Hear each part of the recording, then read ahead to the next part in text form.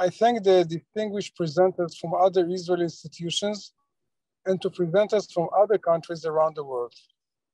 The conference today focused on literacy bridges for diverse students, families, and culture, an interesting academic issue, which is also very relevant and important to our mission here at the college.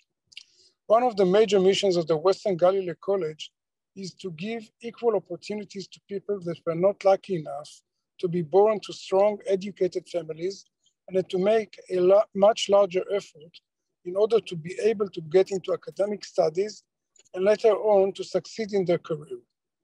Many of our students not only do not get any help from their families, but they also have to support members of their families which are less lucky than them, mother and father, and sometimes brothers and sisters that are less intelligent or have lower power of will to do everything in order to succeed by themselves. Here at the Western Galilee College, we fulfill a mission beyond of giving a very good academic education that enables our graduates to continue into graduate studies and even PhD studies. We enable very intelligent people to discover themselves, to develop confidence, and to feel equal among equals, a sense they probably wouldn't be able to develop without studying here. This mission is so important in this very special district of Israel of Akko, so that we here at the college feel it is no less than a national mission.